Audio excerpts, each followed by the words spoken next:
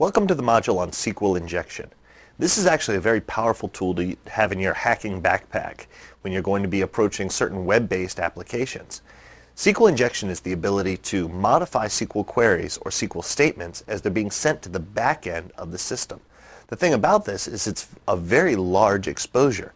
SQL is something that is so commonly utilized that it's very easy to find someone who may have overlooked one specific facet of their code, and therefore you can exploit it and inject new commands that do whatever it is you need them to do.